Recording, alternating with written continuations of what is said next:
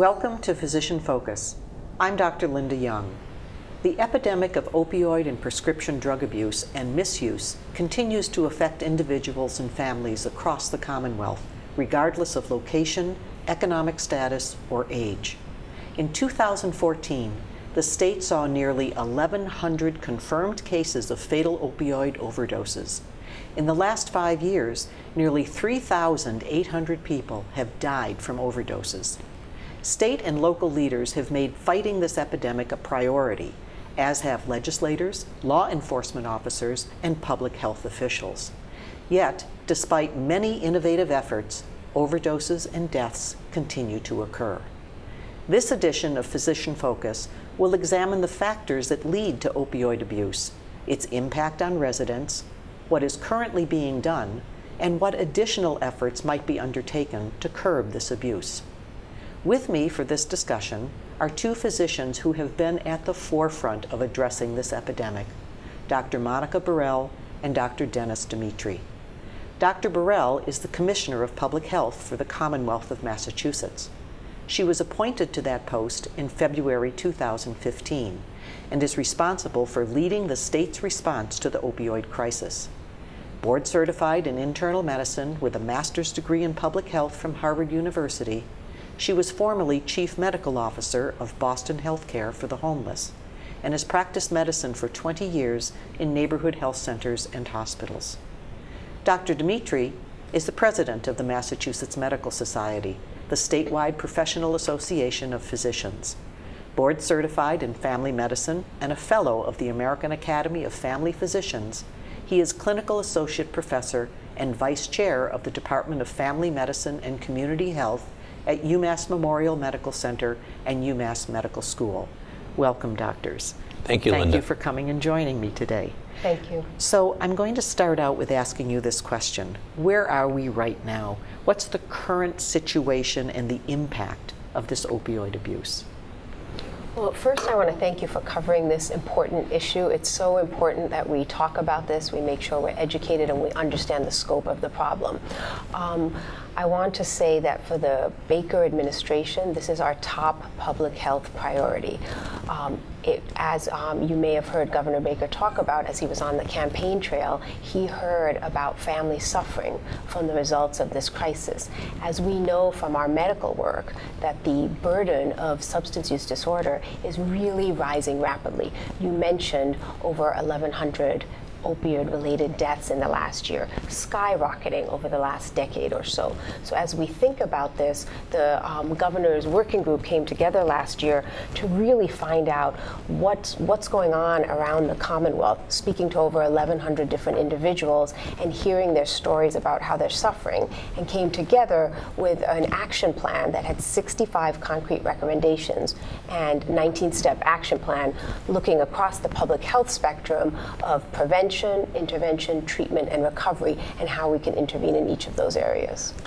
So can you tell me who's being affected by this? Who are we talking about here? When you had mentioned things had skyrocketed and such, who are we talking about? We're really talking about the entire spectrum of the population of the Commonwealth.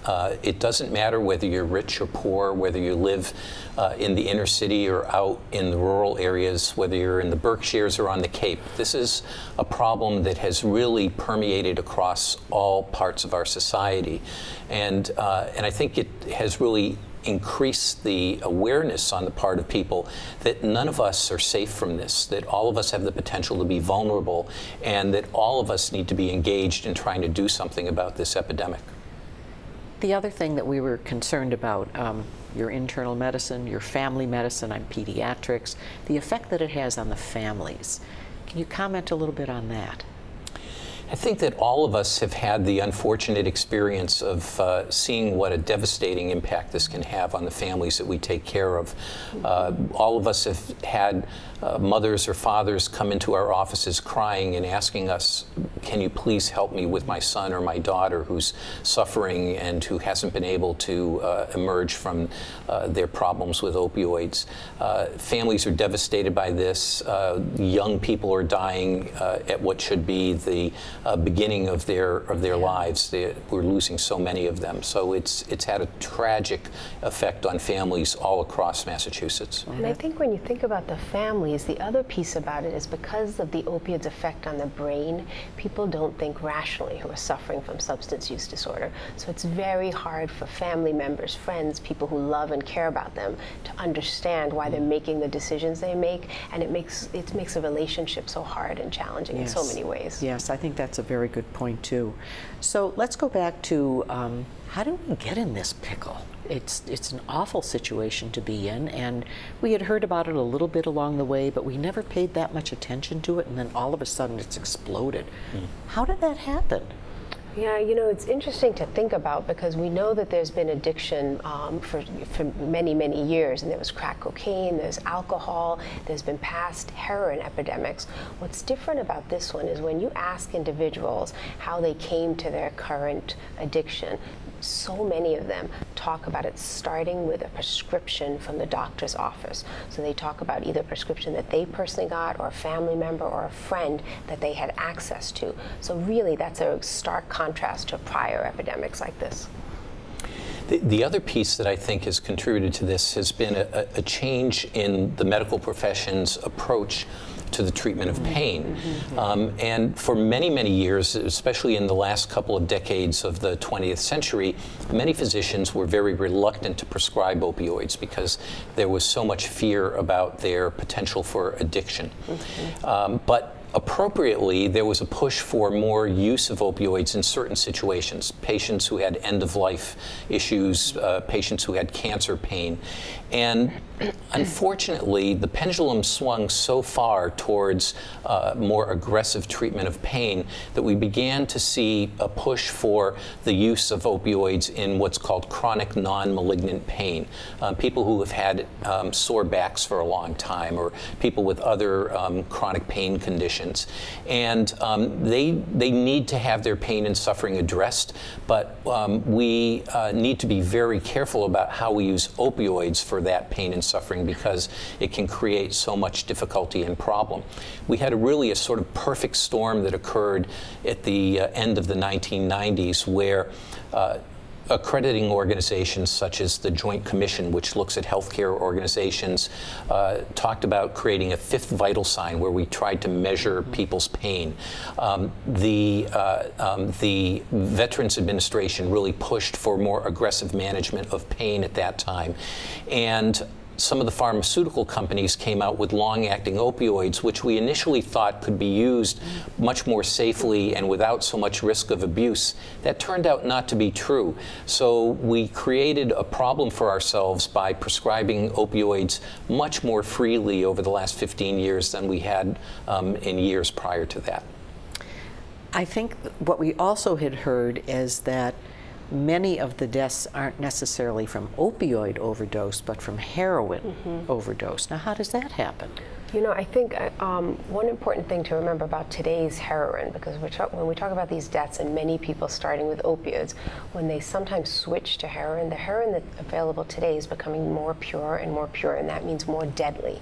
So the risk of actually dying from it, or for it being mixed with fentanyl, which is so much more potent than heroin, is so high, and that's why we see these rates of, 1,100 deaths now, whereas in 2004 there were 456. So it's really a combination of all of these deadly reasons, really, that we're in the situation we're in now. And I think a lot of the reasons they turn to heroin is because they can no longer get the opioids, or they somehow feel a stigmata to go and continue to ask for prescriptions. So once they're addicted, they then have to have something. So they go to street drugs, such as you had mentioned, such as heroin. So I think that you don't think about that necessarily as going into that. Yeah, it's a little bit of an unintended consequence of starting to ratchet down some of the opioid prescribing that's been going on. we've really, at the Medical Society, pushed for physicians to understand that they need to be a little bit more careful about the numbers of opioids that they're prescribing to patients so that they don't end up being diverted from somebody's medicine cabinet to somebody else who's going to misuse them. And as we've ratcheted down the number of opioids, prescription opioids that are circulating in our society, those who've become dependent upon them will turn to street drugs to satisfy their cravings. Yes. And I think on that point, it is really important that our response has to be multi-pronged. So the response has to come with using every tool in the toolbox. So in addition to decreasing the number of opiate pills that are out there, right, for people to divert and use, we have to then also make sure for the people who are already suffering from substance use disorder that there's enough treatment available, that them and their families and their doctors know where to obtain that treatment, and to make sure that when they're in recovery, there's safe places and drug-free places for them to recover as well. So it's really part of a spectrum that starts at, prevention by having less pills out there. And other states have shown that as they decrease the number of pills, the overdose death rate does go down. So it does have an impact, but not if we do that alone. That's why it's so important that we involve the other sectors as well. And one unique thing I feel about the approach we're currently using is that it is multi-sectorial. So medicine alone will not solve this problem, right? If it's just the medical community. If it's just the public health community, we won't solve it alone. We need the education community. We need law enforcement. We need parent groups, community members to all come together and look at it from every angle so that we can attack it with every tool we have. So that's a very nice lead-in to my next question, which is looking at what is the role for the physicians in this? And I know the Public Health Department and the Medical Society have really been leaders in doing something, and it's come about very quickly, and it looks like it's gotten an awful lot of support. You had mentioned some. I think a lot of it is education, as you had mentioned. Dennis, can you tell us a little bit about what the Massachusetts Medical Society has done with that? We've done a number of different approaches to try and help our physicians better understand what role they may play in trying to solve this problem. The first one, I think, was really just raising their consciousness. Just as we need to raise the consciousness of the public about the seriousness of this opioid epidemic, our own physician practitioners needed to better understand it as well. As Monica had mentioned earlier, the vast majority of individuals who misuse opioids today are starting with a pill, not with a needle. And I think our physicians didn't truly realize just how much we were contributing to that. So we have sponsored a number of seminars at our society headquarters that have been well attended by physicians. We've put a lot of education up on our website for all prescribers, not just for physicians, but physicians, dentists, nurse practitioners, physician assistants, all of those who prescribe opioids, so that they can learn better how to be safe about their prescribing, how to identify in advance those patients who would be at risk for addiction and misuse of opioids, and to be more cautious in prescribing for those individuals, and to learn more about the way that we need to approach the treatment of individuals who have substance use disorders. Trying to get more of our physicians trained, for instance, in identifying the problem, number one, and then participating in what's called medication-assisted treatment, so that patients will be able to get some help for their problem. So we are trying to make sure that all the physicians across the state understand that. And I'll turn to Monica and ask her to talk a little bit more about what we've done with education at the medical student level, because clearly it's been identified that medical students needed to better understand the issues around opioids and substance use disorder. So we've worked together a little bit on that as well. Yeah, and I really want to say that under Dennis's leadership, what the Massachusetts Medical Society has done to do outreach to their members around education is really a national model. I mean, it's really been remarkable, the ways to capture individuals, to get them the education they need. Because when we think about the prevention, there's the prevention at the individual side, so we want to make sure they understand the risks of opioid use, of substance use disorder, early signs, right, so that teachers know what to do, parents know what to do, children are taught early about this. And then there's is the prevention side that is around the prescribers. So when we think about that, I was really struck.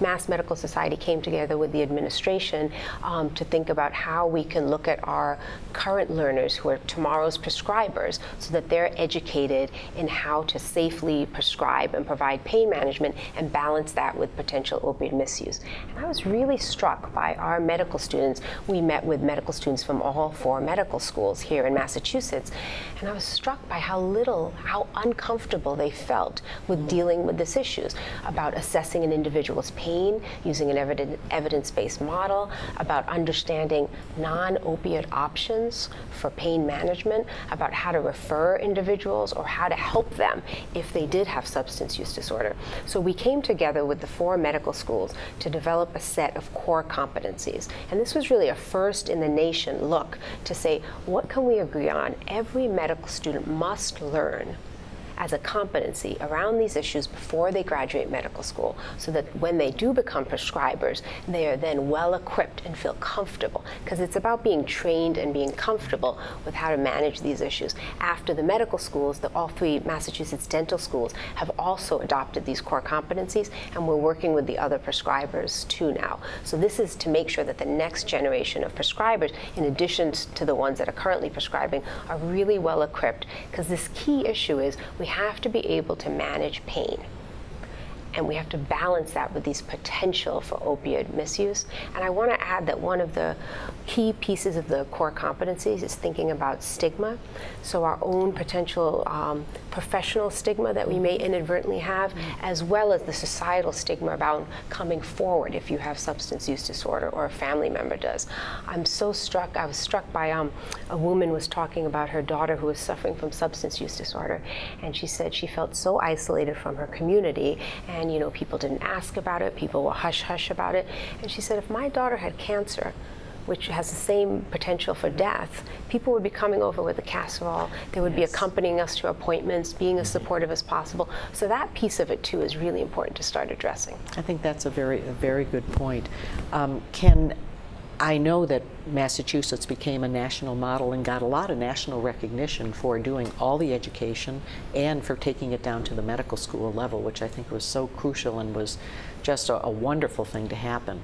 So now we're sort of looking forward. What's being done now? And the 2 things I'd like to hear you discuss are you had mentioned the governor's task force, and then also just the public health response. You had mentioned a little bit about, you recognize this is a disease. This is not people that just do this because they want to. And I'd kind of like to hear your thoughts on that. So whoever wants to take either one of those. Well, at the Medical Society, we're continuing to try and innovate as much as we can. We've created a task force on the opioid issue where we've brought together physicians of all stripes, doctors who treat chronic pain, doctors who treat individuals with substance use disorder, primary care physicians, oncologists who obviously have lots of patients with pain issues. What we want to do is go forward with educational opportunities that will really balance what Monica was talking about before, the need to make sure that those patients who have pain are still able to access the care that they need when they need it, but it's done in a safe fashion. And that those other patients who have the unfortunate experience of experiencing substance use disorder are identified and are helped as well. And this has to be really something that cuts across all medical specialties. And all of us who are seeing patients need to feel comfortable with not only appropriate prescribing, but how do we approach and help those patients who've developed dependency and maybe even addiction? And I know you had talked about in the beginning part about the governor's task force, but looking at, I'm just looking at the mental health facilities that need to be on board with this, the availability of Narcan, and you can explain with what Narcan does. The prescription monitoring program, if you could spend just very briefly a few minutes telling us about that, that would be helpful too. Yeah, so I think this frame is useful to think, what do we mean by this public health approach to this? So it's really taking the lens back and saying, here's the individual who's suffering, and how do we pull the lens way back to their community, to what we can do as a state all of us in every sector that this person is affected by in order to help them. So if you go back to the spectrum I spoke to you about, so prevention, intervention, treatment, and recovery. So in prevention, we've talked a lot about educating both individuals and prescribers.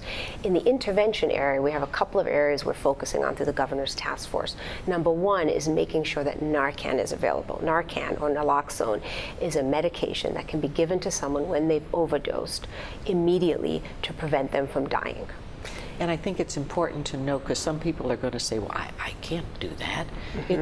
It's quite easy. It goes in your nose. So it's fairly easy. That's right. So there's no needles involved. It's a, it's a quick thing to put together, and it can be given in each nostril and can really save a person. And Massachusetts was one of the first states to put this medication into the hands of individuals who might be around someone who's using, and also get it into cities and towns so that our first responders have it. And we have documented thousands and thousands of reversals of opioid deaths. So it's a really important tool, as is the prescription monitoring system. And the prescription monitoring program is a program that all prescribers have access to, and pharmacists, where they can look and see with the patient in front of them what other pharmacies they've used and what other prescribers may have given them an opioid, so they can assess the full clinical picture when making a decision to look for things like drug diversion or drug interactions that may not be safe for the patient. And I would say that, the physicians in the state are very happy about the fact that under Dr. Burrell's leadership, we're getting a new prescription monitoring program that is going to be much, much more user-friendly.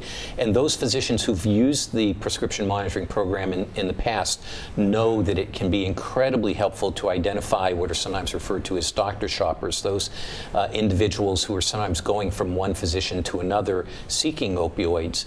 With this tool embedded in our electronic medical records, we're going to be able to much better avoid the danger that occurs when patients do doctor shopping like that. So we at the Medical Society are very appreciative of the fact that DPH has put a lot of effort into improving and updating the prescription monitoring program so that it will be a much more effective tool for all of us to use.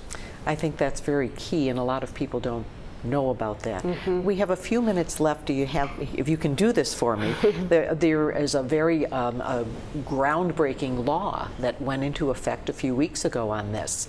And can you tell me what does it mean for us as physicians, and what does it mean for our patients, the opioid law that went through? Yeah.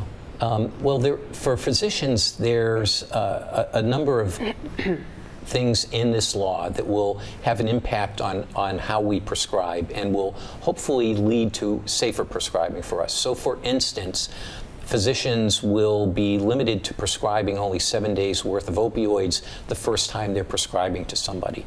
There will be exceptions in there for special circumstances, but I think this will really help to raise the awareness on the part of physicians that these are very powerful and helpful but potentially dangerous medications that we're prescribing. So one needs to be cautious about how one does that. Another important piece that's in there is the mandate that for patients who present to an emergency department or hospital with either an opioid overdose or other evidence of addictive behaviors, that there is a requirement that they be evaluated within 24 hours by a professional for the issues that they're having with substance use disorder, and be helped with enrollment in a substance use disorder treatment program. So these are things that will help physicians help our patients. Right. So we are almost out of time. Monica, I'm going to give you a chance to briefly tell us any last thoughts or something else you'd like us to hear about this topic. I know you could go on for like an hour. Yeah, that's right. That's right. Well, first of all, thank you for covering this, because it's such a critical issue that we have to keep talking about it. You know, people often ask me, how would I measure success? And of course, we are watching the tragic opioid deaths, and we need to bend that curve and start to bring down those deaths. And some of these issues that we're talking about will do that. So the bill that we talked about that is now the STEP law has so many components in it that will decrease the number of opiates that are available. For patients, there's also an opportunity to do a partial fill, so they don't have to take all of the pills home. There's an opportunity to ask for a directive so they don't get opioids. We're also increasing education in schools, so there's lots of different angles where we'll start to see a difference made. I must tell you, as a primary care internist, for me, success will be when I have a patient who has a substance use disorder and a patient who's having a heart attack, that they can go and get care as treatment on demand when they need it at the right level of care. Yeah, that's a wonderful statement. Dennis, any last thoughts from you? Well, I couldn't agree more with what you just said about the need to be able to address substance use disorders as a chronic disease, just like we treat diabetes or heart disease. And I think one of the things that's really changing the conversation around this has been the state's effort, led by the governor, to really remove stigma from the issue of substance use disorder. That's been an incredibly positive move. I applaud the fact that our state government has been willing to make that kind of a statement to the public. That can be just incredibly helpful for allowing patients and their families to realize that they're not alone, that there are people who care about this, that want to help them, and hopefully they will seek that help. Well, thank you. Those are great statements, and thank you so much for joining us on this crucial topic. Thanks so much for having us. Thank you. For more information on opioid prescription drugs and what you can do to help reduce the misuse and abuse of these medicines, visit our homepage at physicianfocus.org. I'm Dr. Linda Young. Thank you for watching.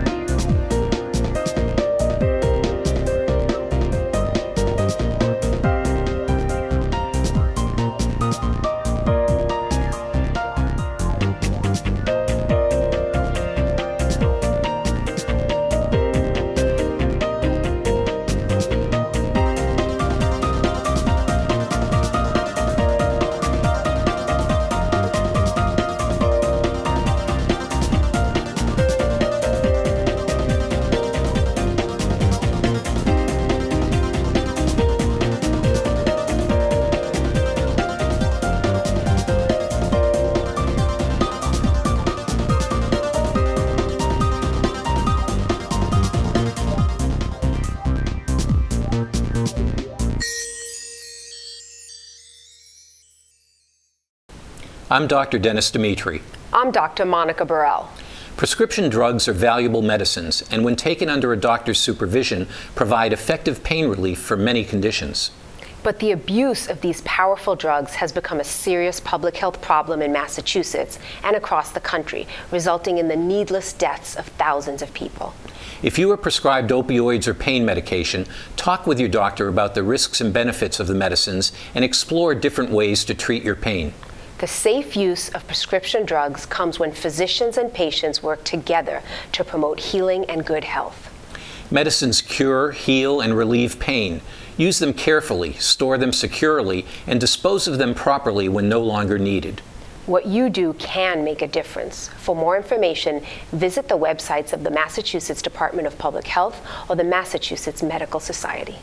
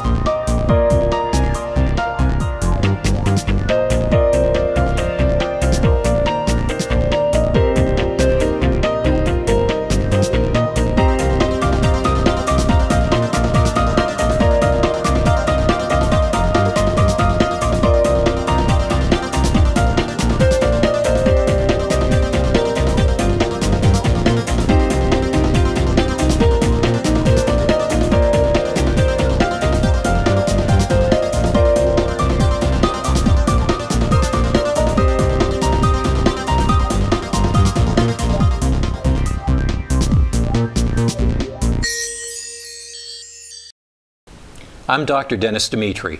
I'm Dr. Monica Burrell. Prescription drugs are valuable medicines, and when taken under a doctor's supervision, provide effective pain relief for many conditions.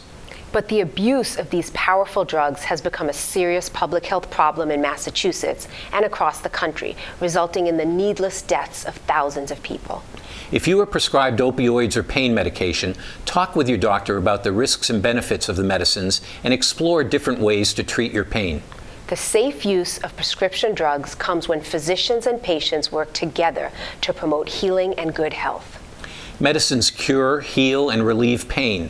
Use them carefully, store them securely, and dispose of them properly when no longer needed. What you do can make a difference. For more information, visit the websites of the Massachusetts Department of Public Health or the Massachusetts Medical Society.